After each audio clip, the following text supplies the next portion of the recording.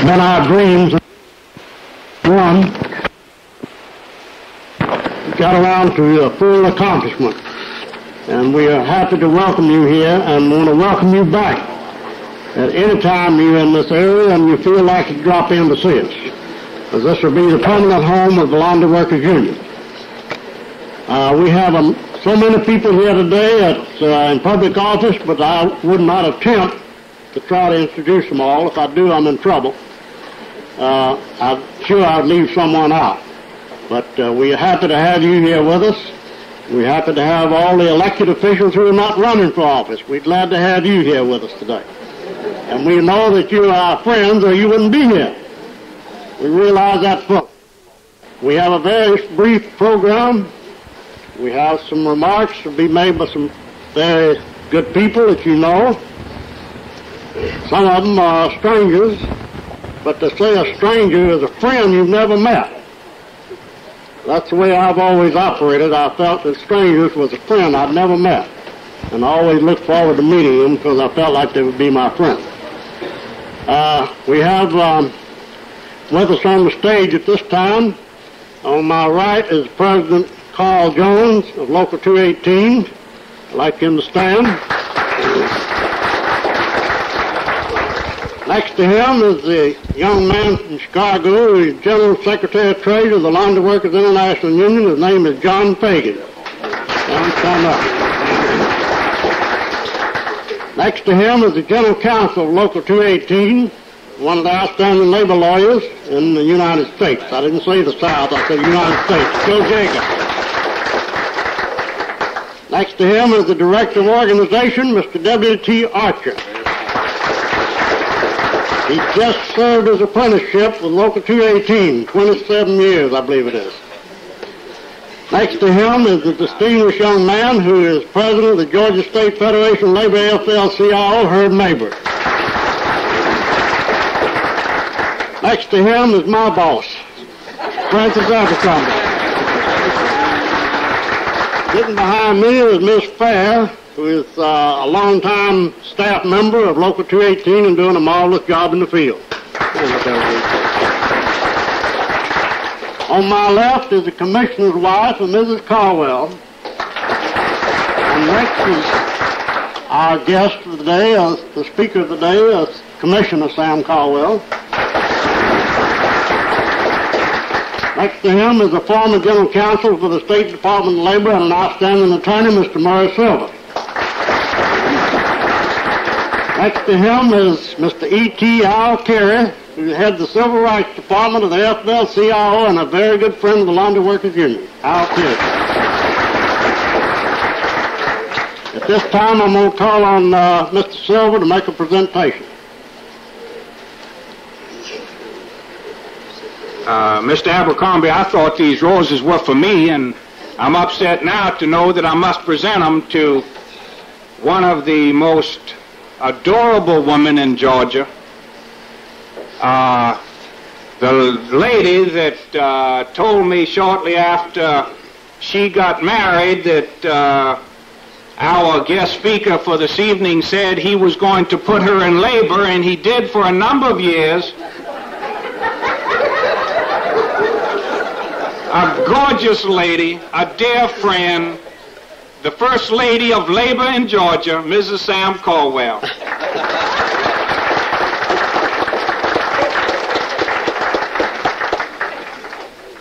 Next, I'm going to call on President Jones. I think he has a few remarks and probably call on someone for a presentation.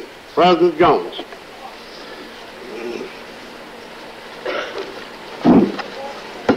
Commissioner, platform guests, and friends. As President of the Laundry Workers Union Local 218,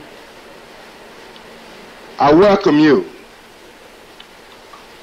Since it's late in the evening, I won't prolong the ceremonies.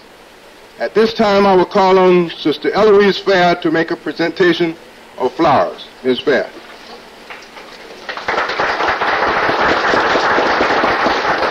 Thank you, Brother Jones. It is indeed an honor to make this presentation to you today, and I'd like to present this to the most outstanding lady in our life, and the lady behind the boss of our organization, one lady that we love to work with, is Mrs. E.L. Abercrombie.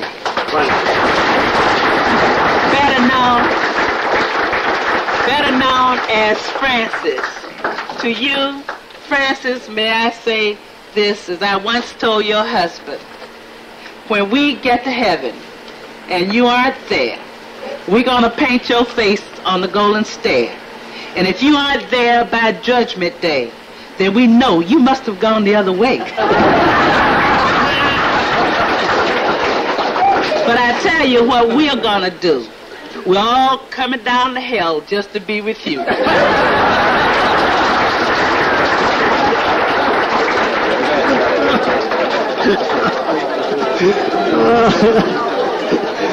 He follows me, you might have to come down there.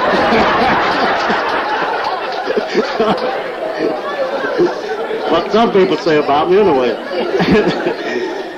At this time, I want to call on the former counsel of the Department of Labor, Georgia Department of Labor, to introduce our guest speaker, Mr. Murray Silver. I think he knows the commissioner about as well or better than anyone in this room, and I'm sure that he might not talk too long because he don't want to get into a gray area, but he's going to introduce our next speaker, Mr. Silver. Thank you. Thank you. As I was getting ready to leave home, my dear wife Barbara said, "Have you got your remarks prepared for introducing Sam Caldwell?" And I said, frankly, no. If I've got to prepare remarks about Sam Caldwell after as many years as I know him, I'm in a hell of a shape. Ladies and gentlemen, it is a distinct privilege and a high honor for me to be here with you this afternoon.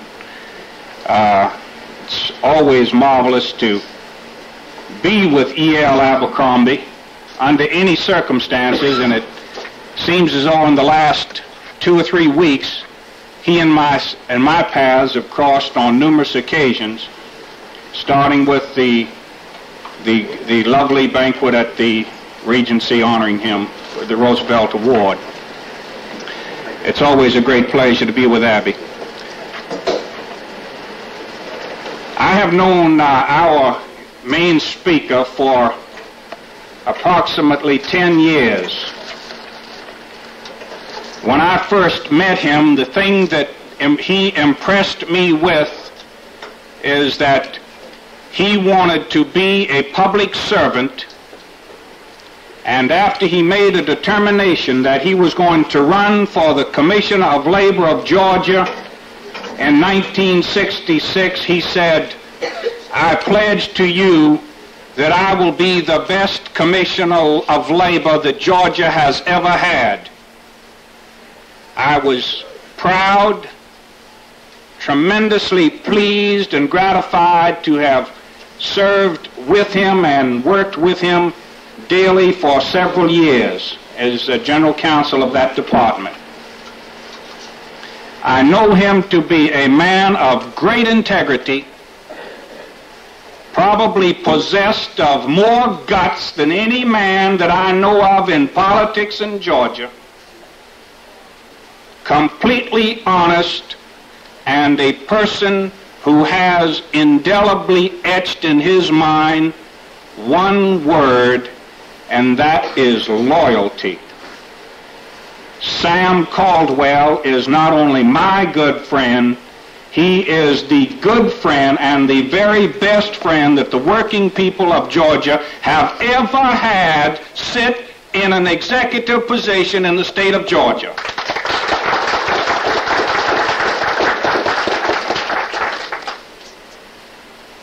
He has kept his personal commitment to me, and that he is the best Commissioner of Labor ever in the history of the state. And I want you to know, as a sidelight, that just recently he was a recipient of an international award for a program that he fostered, that he designed, that had to do with pre-trial intervention, a program that he worked on and devised and developed. and received international recognition for its immediate success in the state of Georgia. It's a great pleasure, always a personal pleasure, for me to present to you my dear friend and the greatest Commissioner of Labor in the United States, Sam Caldwell.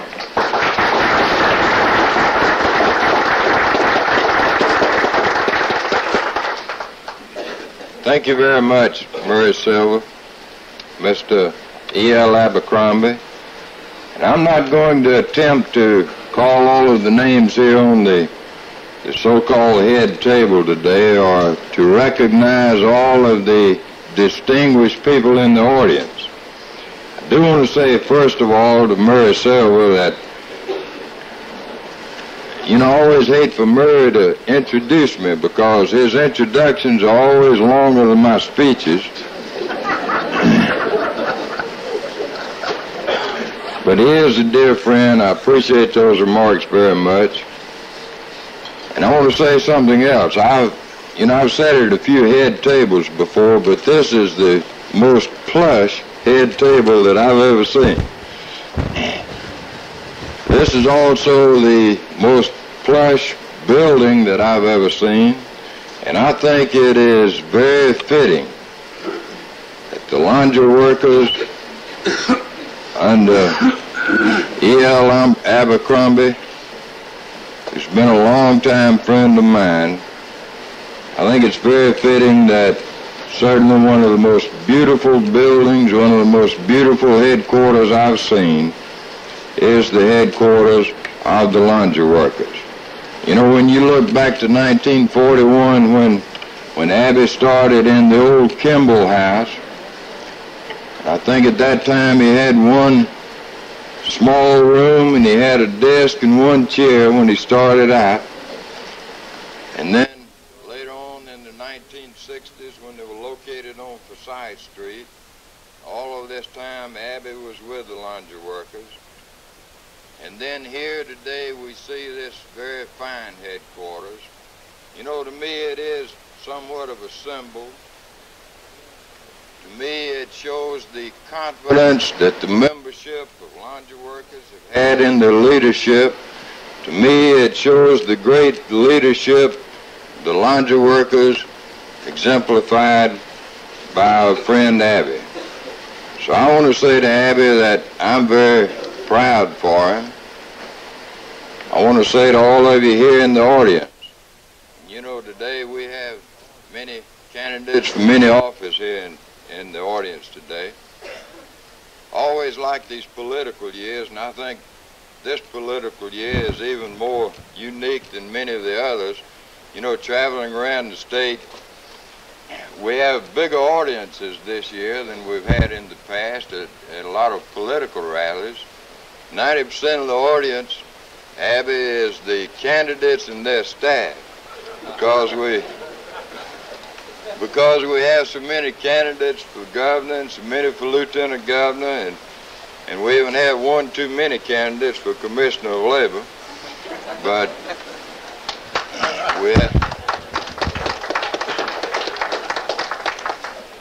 I always enjoy these rallies, and there are many people here in the audience today that I want to say to you, I'm very grateful for all of the assistance you've given me in the past. I think most of the people in the audience, really I could call by their first name. I can remember in 2 previous campaigns when you have helped me a great deal. I want to say also that I'm grateful to the laundry workers. I'm grateful to Abby for the very fine support that he has always given me. Grateful to his members, Mr. Herb Mabry, who's here, and Al Cara and Joe Jacobs, and I could call a lot of other names. I'm Commissioner of Labor today because so many good people have always helped me and helped to elect me Commissioner of Labor. There's so many things that I could say about Abby. We had a testimonial for him here a few weeks ago, and they said so many good things about him then, it would take me an hour here today to repeat all of them. But everyone in the audience here knows Abby. Everyone knows what a wonderful fellow he is, what a dedicated man he is. Everyone knows how much he's done for the labor movement in Georgia. And you know, the labor movement in this state has certainly been growing in the past few years. I can remember a time not too many years ago when candidates running for almost any office would not come to a dedication of this type. I can remember when candidates running for statewide office did not want the open endorsement of the labor movement. But yet you find today that every candidate running for every office is seeking the labor movement endorsement openly. They're proud to get it. And I think it's a tribute to the leadership, these people here in the labor movement. It's a tribute to the membership of labor unions all over this state. There are other people here that I'm very grateful to, and I want to say one thing about Marguerite Schott. Marguerite has done a splendid job today, and I want to recognize her for that because she's a very dear friend of mine, and I want to say to her I'm grateful for many of the arrangements, the hard work that she's done here today. So, without continuing to go on and on and on, making a long, drawn-out speech, I just want to say to you, I'm delighted to be here. I'm honored to be in your presence, and I very much appreciate the invitation to participate in this fine dedication. Thank you very much.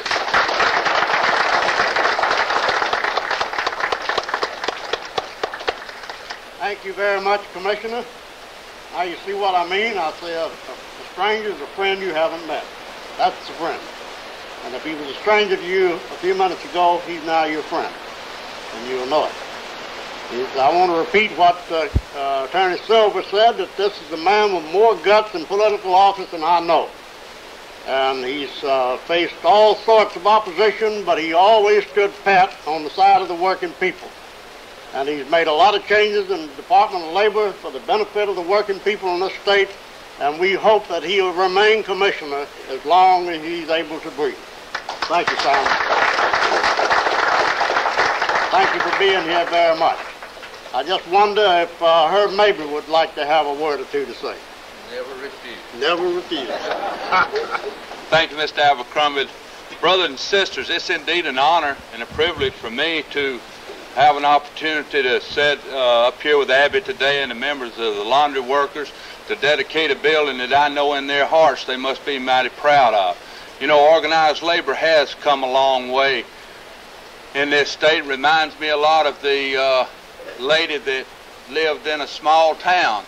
Never had an opportunity to do anything. She'd worked all of her life, saved her money, never got to go anywhere, so she was getting in middle age, you know, around 50, and she decided she better go down to the funeral home, talk to the funeral director and make her arrangements because she had no relatives.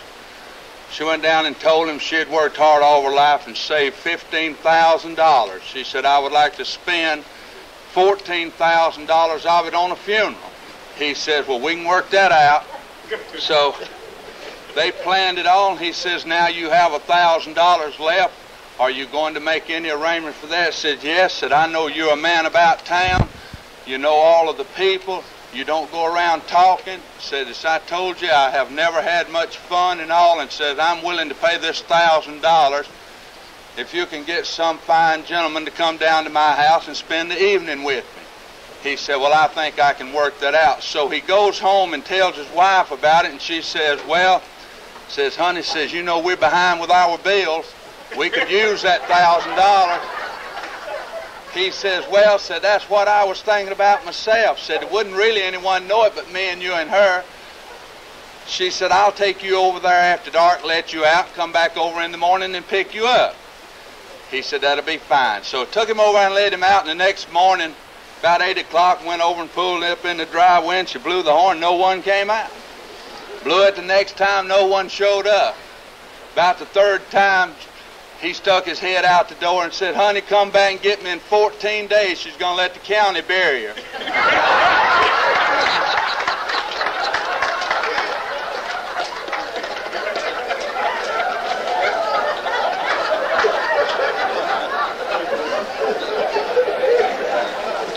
So certainly we have come a long ways. We have a long ways to go. We have a long ways to go, like they was telling me about our friend Bill Morgan down in Savannah sitting out fishing. While he was there, the skin diver comes up, pulls off the hood and everything, this beautiful young lady. And she says, "You having any luck?" He said, "No, I've been here all day and haven't had the first little nibble." She says, "Well," says, "that's bad." He said, "I sure would like to have a cigarette." Said, "I'm out of cigarettes." So she runs her hand down in that tight outfit and brings it out and gives him a cigarette. Talks on a few minutes, and he says, "Good cold beer sure would be good." She run the hand down the other side and pulled out a cold beer. And then she walked up to Bill and said, "I guess you want to play around a little." Said, "Don't tell me you got a set of golf clubs in there."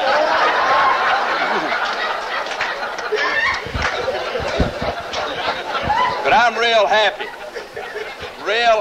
to be associated with what I consider one of the greatest organizations in America today, the trade union movement. Organized labor. I believe that the people of organized labor have a dedication that they will not stop in their strive to see that every person in the United States and the state of Georgia here, that regardless of who you are and how much money you have, the color of your skin, that you have a right to enjoy a part of this life that is in America for us to enjoy just as much as the bankers of this country and the wealthy people.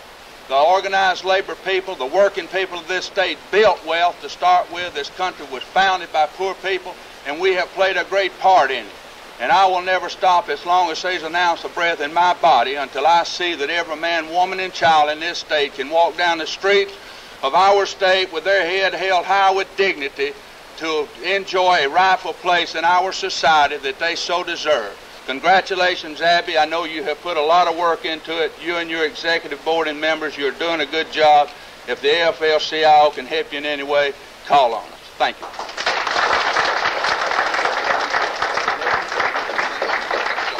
Thank you very much, Herb Mabry. I got to tell this joke to make a point. This fellow driving up the road up here close to Rome, and he noticed the pond out on the side of the road is dry as a bone, all dried up completely. Guy sitting out there in the middle of it in a boat fishing. He thought that was rather odd. So he drives on up the road and he stops at the store and he told the guy in the store, he said, "You know something? So I saw something real odd a few minutes ago." I said, "What was that?" He said, "You know this place down on the road here, this lake is dried up?" He said, "Yeah, I know." He said, "I saw a man out there in a boat and not a drop of water around fishing." He said, "Oh, yeah." Said, "I know who that is. Said, that's my brother." Says, "He's not quite right up here." Says, "I think I'll go get my boat and go get him."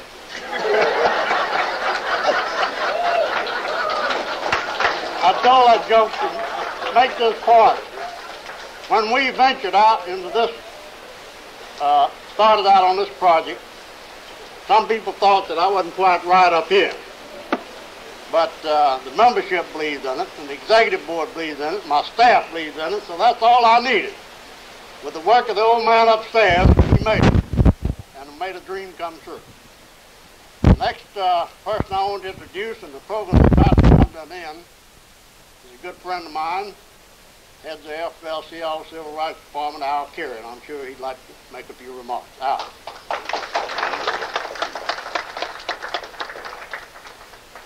Thank you, Abby. Very briefly, it is hard to put into words the fact that this union, made up of workers who are, if you look at the scale of wages and conditions, have fought and struggled and have made it. And it is under the leadership of Abby and his staff that they've come all the way from that one dingy little room at the Kimball House to the place where we are today. And this is the story of organized labor, and whatever else you can say about Abby and his union, you have recorded here today what it is that it's all about. And that working people, through their organization, can put it together to be able to enjoy the fruits of their labor and their organization in these splendid headquarters. I got to tell you a couple of other things. One is that I'm about to become a tenant of Abbey's.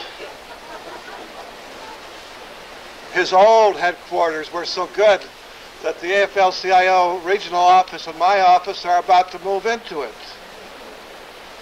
Maybe you'll save us some space up here, Abby. Right. Secondly, I now know where to come for a shower when I'm in town. I don't have to check into a hotel. I just come up here and say, hey, Abby, how about let me use your shower in your office in there? Thirdly, I'm always looking for meeting space. I'm sure most of you who have organizational connections always are too. We now know where, right smack in the middle of town, is going to be one of the best meeting places in town. And I'm sure that Abby will work with us in making the kind of use of this space that it should be.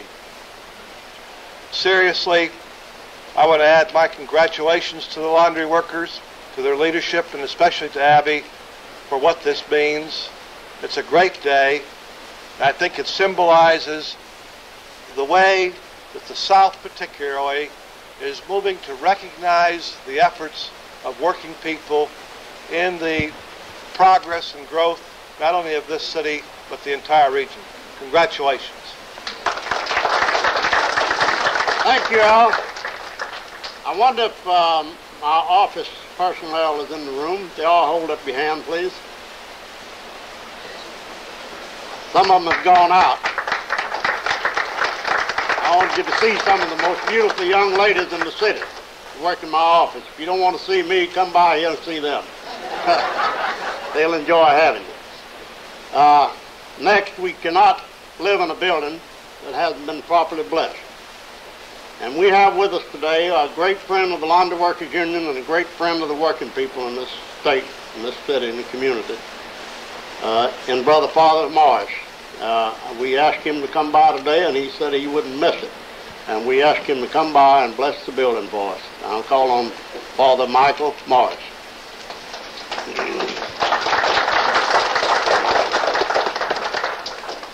Like any good preacher, if I can take the opportunity for just a minute to extend my own congratulations and the congratulations and best wishes of the religious community in Atlanta to the laundry workers.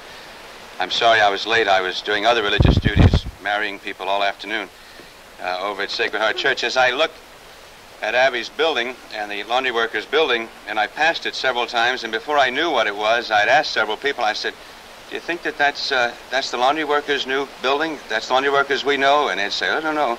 Well, having come into it today, I now know. And I want to say one thing to Abby and his executive committee and all those other people he said kind of led this project. They must have a much better method of collecting dues than I do.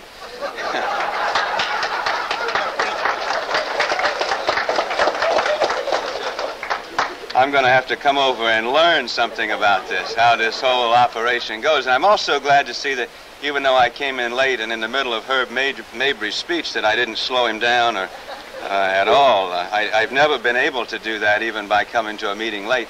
I'm reminded of one of the first times I was with Herb that we were out to lunch together discussing some problem that touched on the working man and the church at the same time. And before lunch started, I noticed that Herb, I'd already dug into the barbecue or whatever we were having, and Herb wasn't doing anything, and so I figured I must have forgotten a prayer, you know. So I said, Herb, go ahead and why don't you say a prayer for us?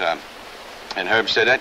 He said, all right. He said, but it reminds me of a story. He said, I'm Baptist, you know, and there's a story. The Baptist preacher in the pulpit one day called on Brother Brown. At the end of his sermon, he said, Brother Brown, would you stand up and say a prayer for us?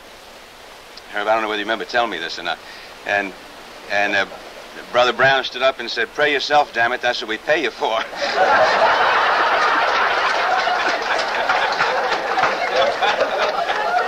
So I guess it's appropriate that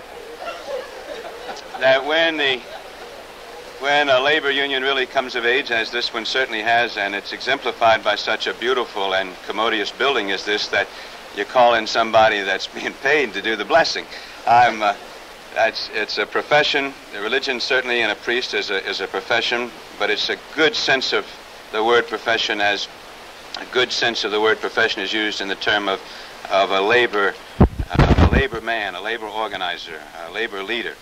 It's one of the proudest professions in the world, and I'm very proud to have been at least glancingly connected with the labor movement in Atlanta since my ordination to the priesthood, and I hope that I will be here for many more years to see this union progress even further than this, and that the whole movement for the working man in this city will progress and see what we in religion normally call paradise. But we've got a lot of work and labor to do before then.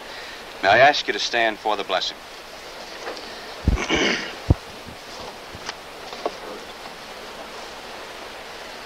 In the name of the Father, and of the Son, and of the Holy Spirit, peace be to this house and all who dwell in it. Our help is in the name of the Lord, who made heaven and earth, and the Lord be with you. Let us pray. O Lord Jesus Christ, you commanded your apostles to pray that peace might come to whatever place they entered. Sanctify, we implore you, by our ministry this building, meant for the working man. Pour into it the richness of your blessing and of your peace. May salvation come to this place as it came to the house of Zacchaeus when you entered it. Command that your holy angels guard it and drive away from it all the power of the enemy. Fill the leaders with the spirit of knowledge and wisdom and fear of you. Strengthen the membership with heavenly grace and your courage, so that they may grasp with their minds and treasure in their hearts and carry out in their labors all the teachings that lead to salvation. And may all here please you by practicing every virtue, so that they may one day be welcomed into your eternal home in heaven. We ask you this through Jesus Christ, who is our Lord and Savior, who came into this world and who lives and reigns forever and ever. Amen.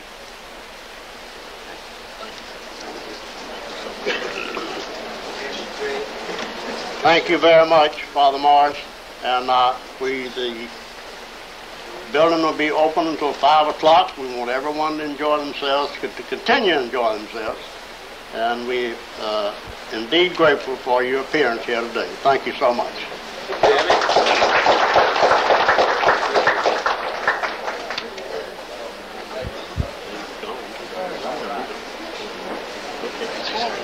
Before we dismiss ourselves and start having a lot of fun, we don't want to slight anyone. I want the members of the executive board that are still here, will you please stand? And also the good union members here in the city of Atlanta, will you stand up and be recognized? We don't want to slight nobody.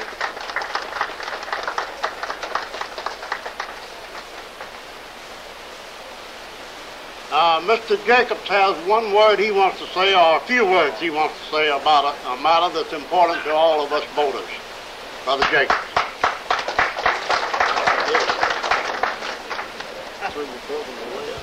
Mr. Chairman, members on the dais, it isn't that I have a word that I want to say, but I want to make an announcement.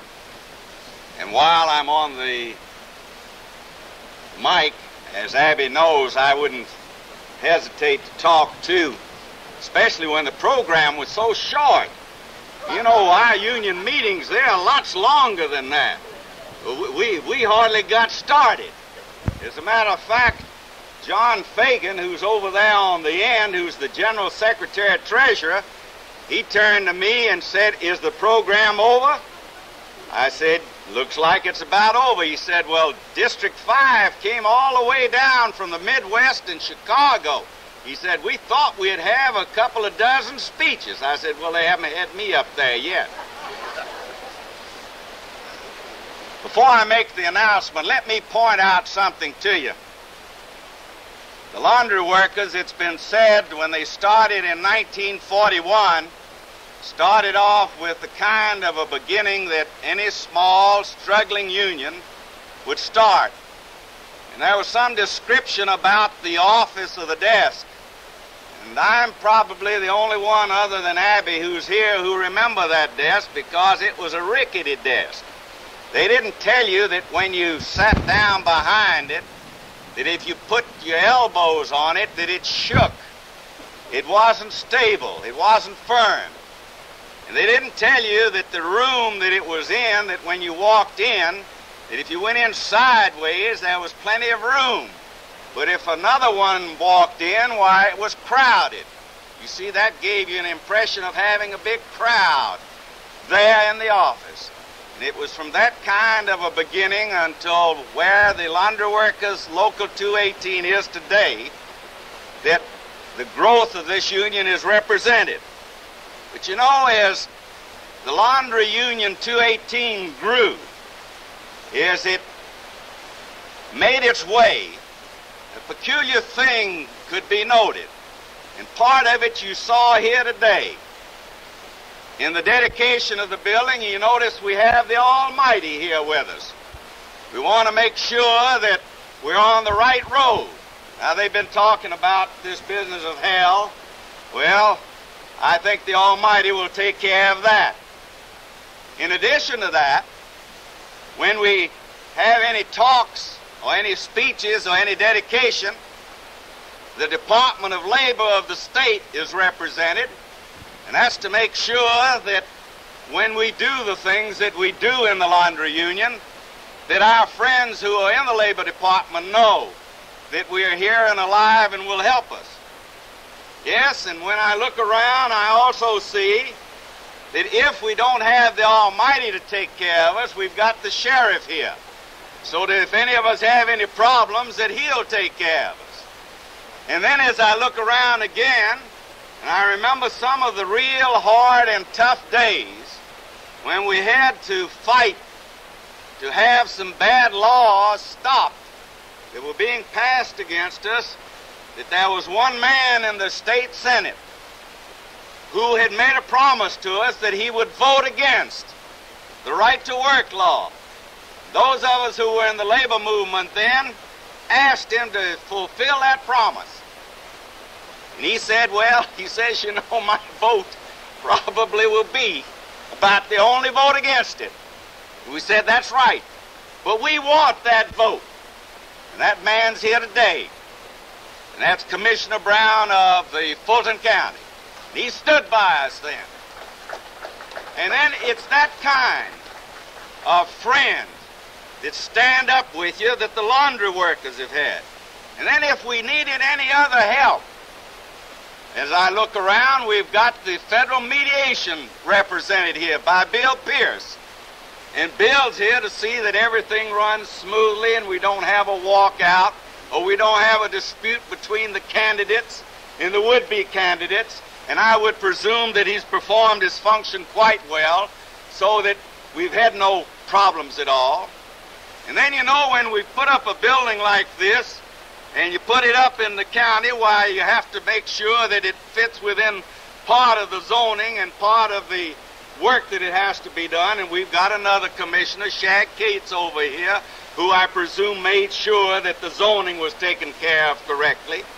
And then just so is to make sure that this event becomes part of the history of the labor movement, we've got Dr. Gracie of the Southern Archives of the labor movement sitting over there in the corner, who's been making notes, and I presume that it'll be in there, Abby, too, that this was another momentous day in the labor movement.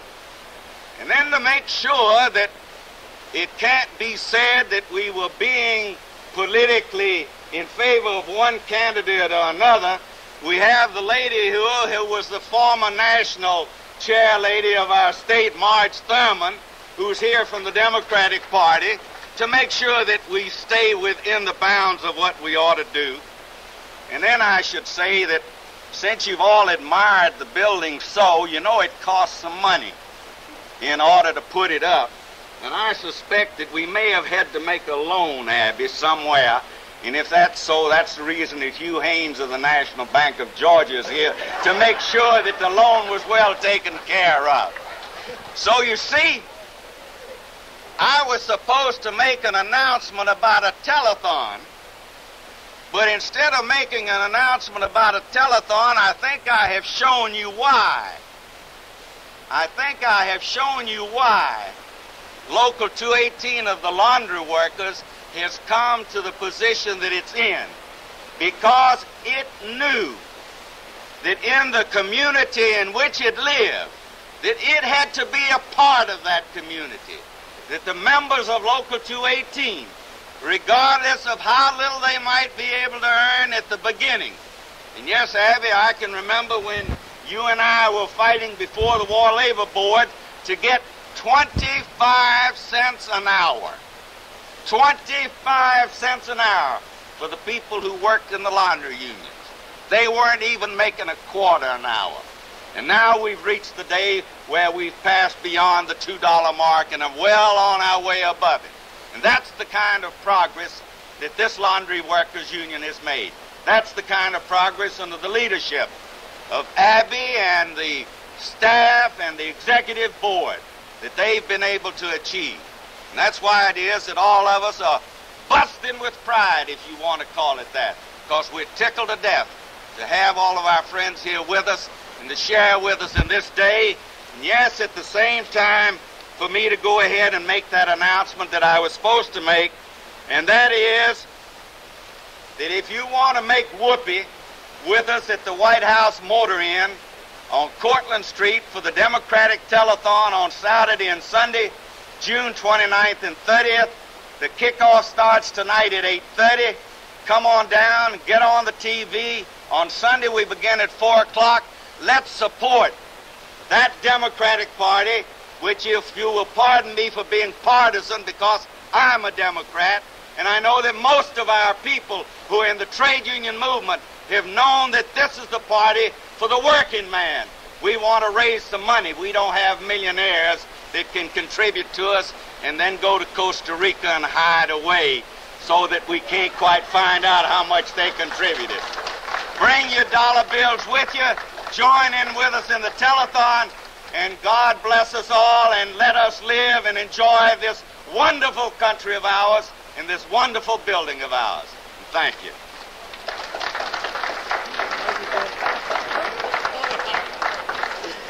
Thank you very much, Joe. Is there any other announcements? None other. We'll enjoy the refreshments and continue our activities. Thank you.